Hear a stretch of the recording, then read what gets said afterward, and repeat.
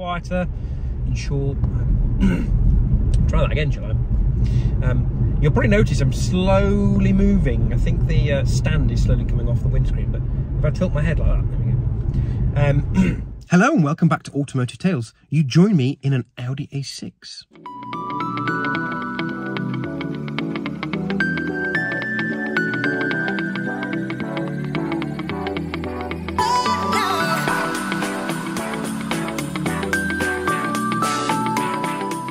Okay, so it's not a massive mystery. I have actually done some content on this car, which I haven't yet put up on the channel because I haven't got around to editing it. And apparently I'm terrible at framing videos.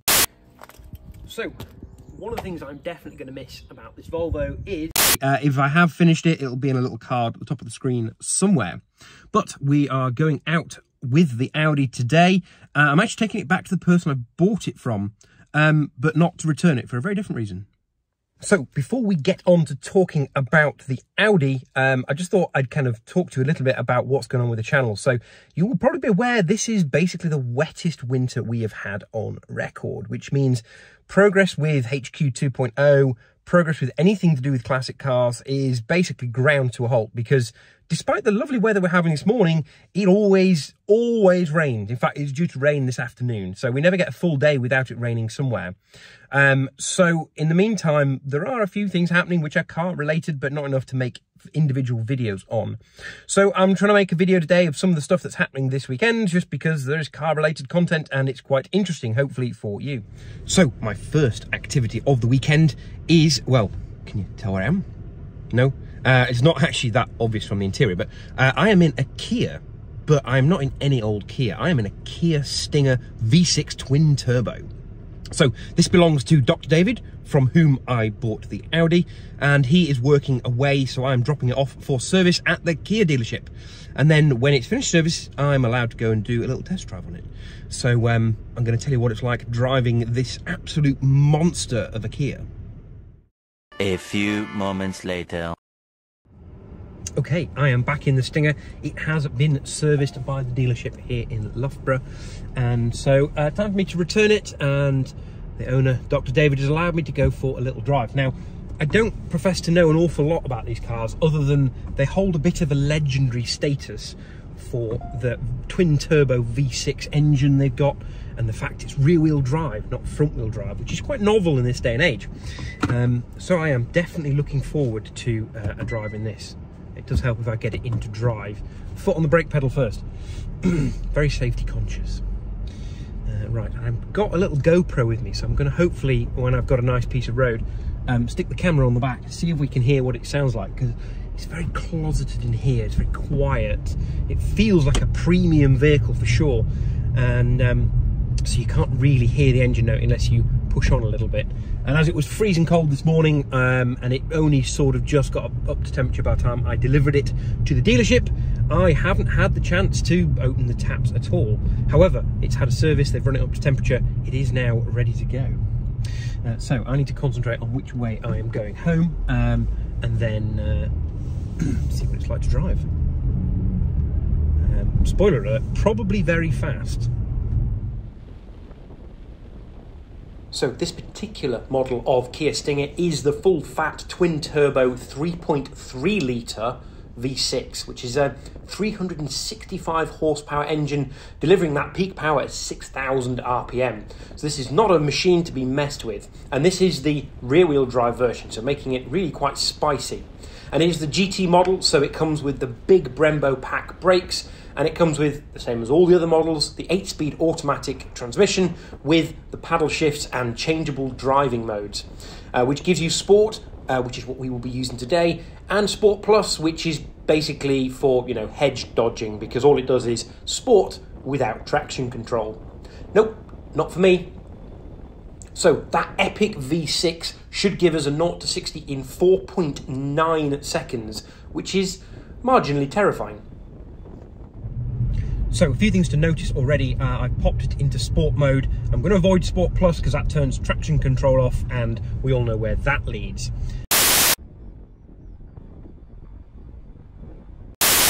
But instantaneously moving from comfort to Sport mode, it definitely holds gears a little bit longer, even just driving around town. So sharpens up the response to the throttle quite a bit, and I'm sure it makes slightly more noise. It might have active exhausts. As I say, I don't know a lot about this car. I haven't had time to research about it, so bleep bloop in the comments below what you know about the Kia Stinger V6 twin turbo. I have also noticed it's got flappy paddles because it is an auto, but I'm probably going to leave it in automatic for now because I'm not used to the car and I don't want to overload my tiny pea brain with lots of things to do. Although the temptation to pull these nice aluminium paddles at the back here, because they make quite a reassuring click, is very tempting. But I have a not so clear road and lots of cars, so that's sadly not going to happen. But hopefully we'll find a clear bit of road where I can safely stretch its legs. Okay, my first little go in sport mode. Let's see how it goes. Oh my good God, that pulls quickly. Jeez, and that's 60. Goodness me. I didn't even get my foot all the way down. I definitely hesitated at the revs. Let's go.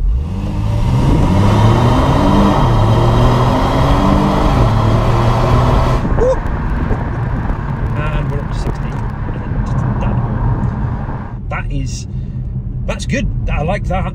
That's not what I was expecting from a Kia. I knew it would be quick, but that is properly fast. Here we go again. Good God. That definitely picks up its skirts and goes.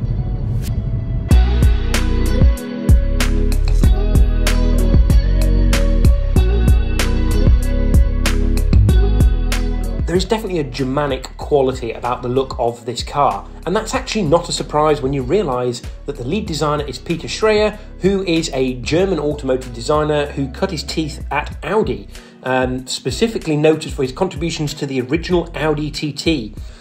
So it's no surprise then that the lines are very nicely proportioned, and it's generally a really good looking car.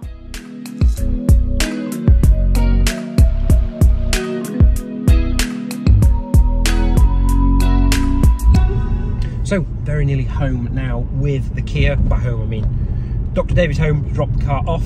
And it's always a tricky balance when someone lends you a car and says, you know, go and drive it, see what you think of it.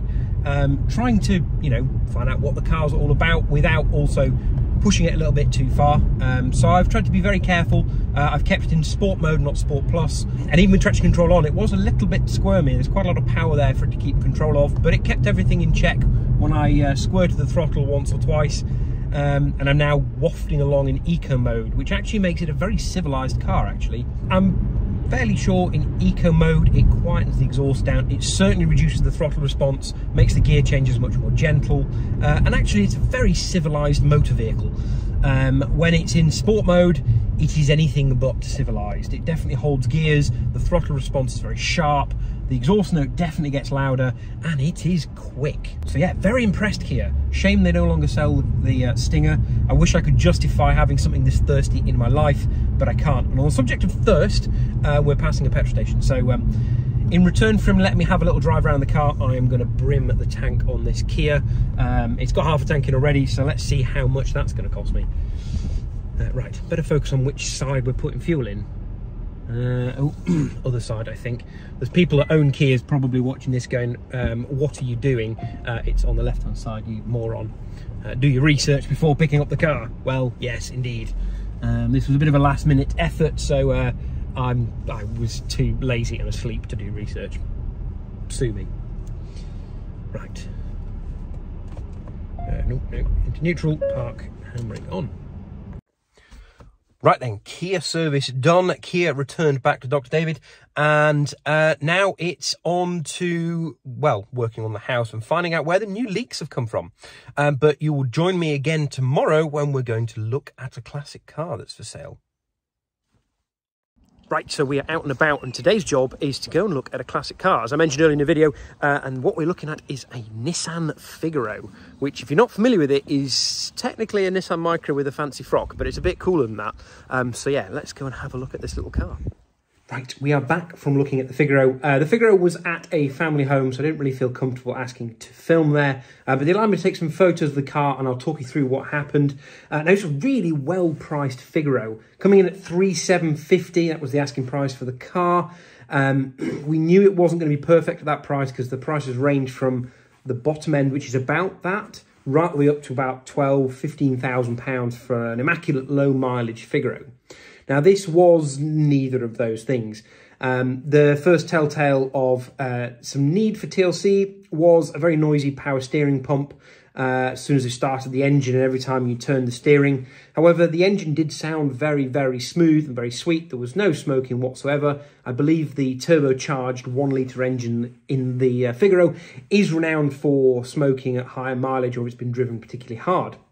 Cosmetically, the car was very rough indeed. While the sills looked pretty good and strong, and obviously the front arches don't rust because the front wings are plastic, the rear arches have got some signs of rot setting in, particularly on the rear right-hand, the driver's side, and the interior was really quite tatty. While everything was there, apart from a broken indicator lens on the front, all the interior plastics have gone sticky, which is rectifiable with a bit of sort of alcohol wash, but is a long job to do, taking the interior apart piece by piece and cleaning it. But it was functionally all there, so it drove very nicely. It had an MOT until September. However, there were some worrying things on the MOT history, constantly wearing out the rear left tyre, which suggests either some earlier accident damage or there's a bush or a bearing that had gone on the car. And while the price was very competitive for the amount of work that needed doing, we reckoned there was about £2,000 to £3,000 worth of work to get that car up to spec, at least initially. The couple who were looking at the car wanted something that was going to be usable fairly instantly and would be not quite a daily driver, but a regular driver, certainly through summer and into winter. So looking for something that hasn't already got a bit of a problem with rot would be a good place to start. So they have chosen to spend a little bit more, and they're going to go and look at some that are in the mid-range of the price bracket and look a little bit more complete and don't need immediate work diving into the engine to do the power steering pump and possibly a few other gotchas to go with. So that is the end of the little Figaro adventure for now. If they do purchase a Figaro, they have promised we can feature it on the channel. So stay tuned for some Figaro content. So I'm going to finish this sort of vlog, if you will, of what's going on in the world of Automotive Tales with the very first use of the ramps. So my brother-in-law's Polo started to make some strange squeaking noises after a visit to the garage for a new top mount. And before we drive all the way back to the garage to say, what's the problem? I'm pretty sure I know what it is. So let's get it up on the ramps, which could be a challenge in itself, and see if we can fix the problem. Right, so we're going to have a go at getting the first vehicle ever on our ramps. Unfortunately, because we haven't done the patio outside the front of the garage yet, there's still a bit of a ramp to get up onto it. So we have got quite a lot of MOT gravel here, which we've sort of moved around to hopefully get in okay. But you see these ramps, they do hang off the front of the lift just a little bit. So that's going to be interesting. No idea if this is going to work or not, but there's only one way to find out, right?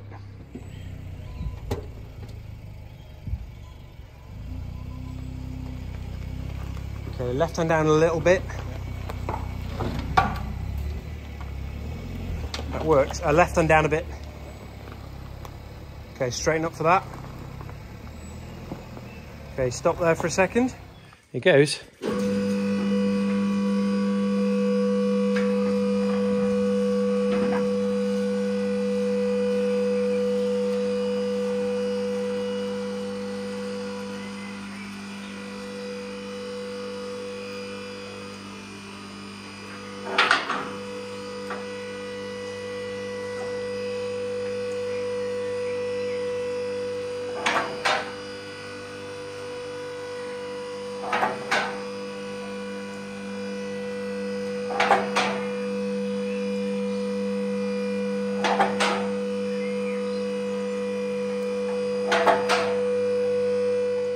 So, the beauty of having ramps, you can inspect a car from underneath. And the reason we brought the car up here was because of a funny noise on this corner, and I was almost certain it was the back plate here. You can't really see very well on the camera, behind the brake disc, just rubbing slightly on the disc. It had the top mount replaced very recently, and I wonder whether they took this assembly out and that's just got ever so slightly bent. So it's making a horrible scraping noise. Insert video here.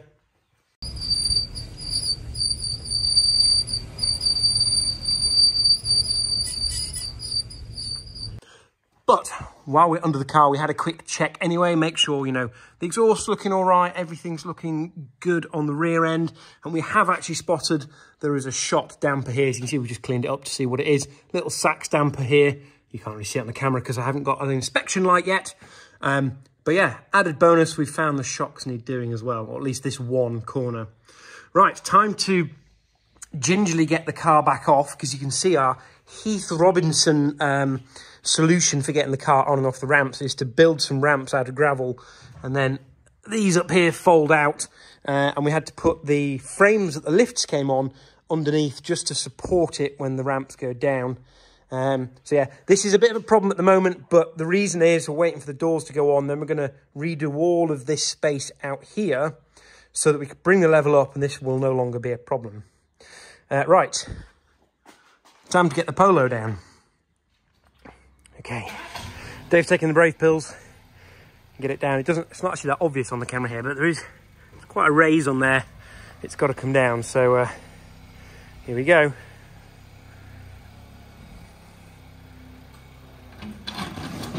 Slowly, slowly.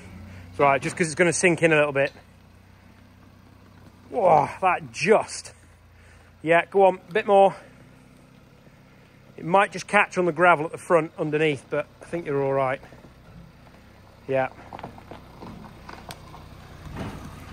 Like a glove.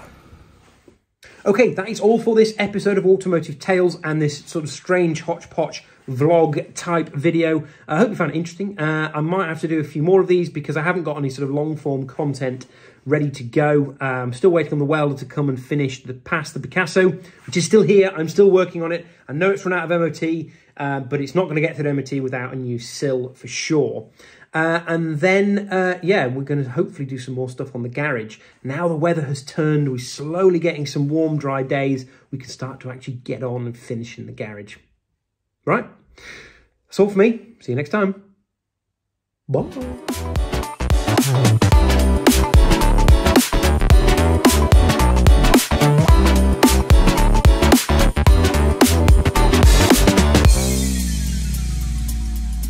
Don't forget to like, comment, share, and subscribe. Thank you for watching.